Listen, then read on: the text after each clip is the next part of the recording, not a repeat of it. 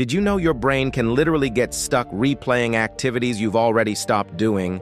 It's called the Tetris effect, and it happens when repetitive activities rewire your visual cortex.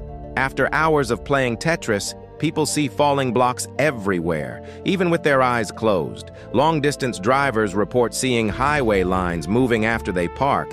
Cashiers who count money all day continue seeing bills and coins in their peripheral vision. Your brain's pattern recognition system becomes so tuned to these repetitive visuals that it keeps processing them automatically. The visual cortex creates persistent neural pathways that fire even when the stimulus is gone. Gamers experience phantom controller vibrations in their pockets. You hear your phone buzzing when it's completely silent. This shows just how powerful our brain's adaptation system really is.